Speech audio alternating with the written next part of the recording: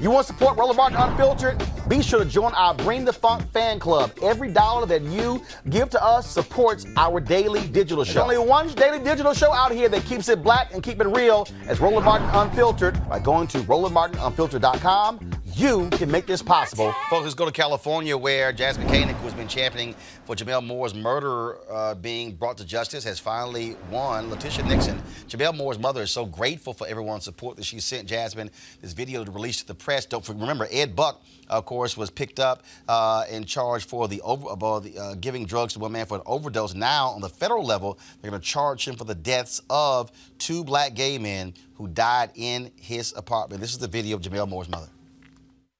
Yeah, my name is Latisha Nixon. I am Gemmel Moore's mom. I am happy. I knew that this day was going to come when we were going to get justice for my son. It's all I ever wanted from the beginning was for Jackie Lacey to do her job. That's all. I didn't ask for no special favors. I just asked for her to do her job. That was it. Everything was in front of her. We tried to deliver ballots. They treated us like we were criminals. Jackie Lacey wouldn't let us in the office, nothing. But nonetheless, I'm just so grateful that my team did not give up, and we kept pressing. Jasmyne Cannick and all the rest of my team, my lawyers, Hussein, Nana, and everybody just kept pushing. I just want to thank everybody who stood with us. Thank you so much. We're so grateful. I'm just excited. And we're all going to get the justice we deserve. Thank you. Jackie Lacey is the DA there in L.A. And I would dare say, Amisha, when she runs a re-election, it's going to be more people lined up to run against her than if Popeyes had chicken sandwiches right now. Because she's been awful. And black people have been really upset. Her office didn't do a damn thing. When he is only being charged on the federal level because her office would not prosecute him for those deaths of those 2 black men. And this is a black female DA.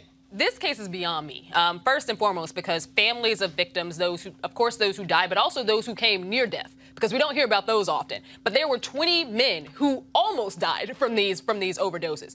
And the families have been petitioning. They have been protesting. They have gone to her over and over and over again, and she has completely ignored them. And I think that it speaks to a greater issue here. A lot of people have pointed to the fact that he was a heavy Democratic donor, but it's more than that. It is the fact that there are a lot of folks, and even some who also happen to be Democrats, who honestly don't care when the victims are homeless, indigent, gay black men, period. If those victims had been people of a higher profile, we would have seen action swifter. We did not see it in this case, and it frustrates me that 2 men literally died and no one cared. First of all, we didn't even hear it in the news until years after it happened after the first one. And the second guy died, and it broke news 6 months later. It stayed on the news for about 30 minutes. Nobody talked about it ever again. Allowed this guy to go ahead and keep, tracing guys, following guys, tricking them into coming to his place, and still injecting them with drugs. He's been doing this for years. It's been an open secret in West Hollywood for a very long time. She's a part of this issue in terms of not actually, pursuing justice, but there are also a lot of other individuals over the years who have helped him out by ignoring the fact that he's going around West Hollywood and literally taking advantage of a very disadvantaged community. Michael, we were one of the few shows nationally to really focus on this. Very, very few. And again, this was real. And to have authorities act as if one guy dies, no real investigation. Second guy dies, no real investigation. Third person commits, ODs. Now all of a sudden, I guess we better jump on this whole thing. Well, first, and co-sign with what my sister said to my left, but point of personal privilege.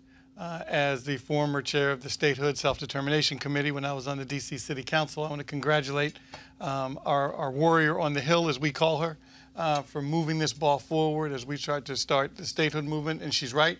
This fight has been going on for quite some time. Every argument has been thrown at us, and now we're making some progress. But I think we also have to remember history. In the early 90s, when Clinton was president, we had the Democratic House and Democratic Senate and did nothing in that first term. Same with Obama. Obama presidency, Senate, and Democratic House, and did nothing. Hopefully we'll learn from our mistakes and not say, oh, we can take care of it later. This is a first-tier priority issue. I'm proud of our warrior on the Hill. Chris? Yeah, I mean, I agree with your analysis here, and part of the problem with the DA was, in fact, that she received campaign contributions from him.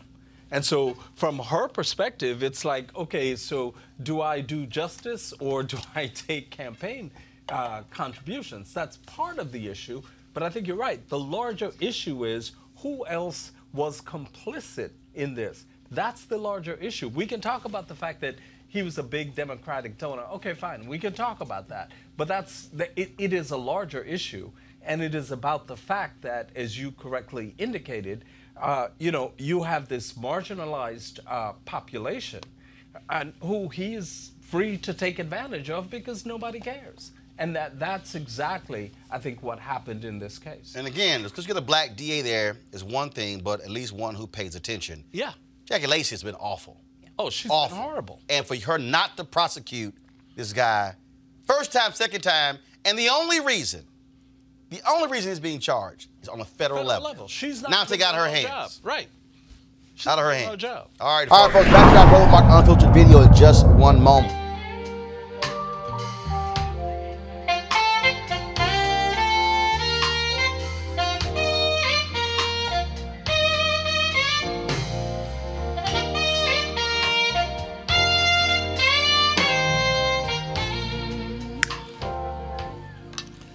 All right, folks, November 7th through 11th, we're going to be in Los Cabos, in Mexico, for the Life Luxe Jazz, the second annual Life Luxe Jazz experience. It's going to be phenomenal. We're going to have, of course, great music over 4 days, golf and spa. We're going to sit here and, man, you talk about food, you talk about libations, also known as liquor. It's going to be loads of fun. So while people are freezing in the Northeast, let's go hang out in Mexico. I'm going to be doing Roland Martin Unfiltered from there that Thursday and Friday in front of a studio audience. Y'all can all come join us. So come hang out with me and so many others. It's going to be absolutely great, of course. We're going to be at Day Club Los Cabos, nestled on the Sea of Cortez. They're in Los Cabos. The great people we got lined up for you, folks. Amazing. Of course, comedian and actor Mark Curry.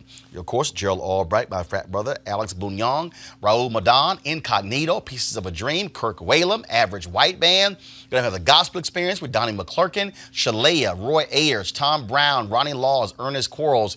Some new hotels have opened up. For more information, go to lifeluxejazz.com. That's lifeluxejazz.com, lifeluxejazz.com. You want to book it now, of course, to get your package, but also you want to have much cheaper airfare as well. And so, trust me, it's going to be an absolute fun time. I cannot wait to go, and trust me, you want to do it as well. lifeluxejazz.com. Now back to your Roland Martin Unfiltered video.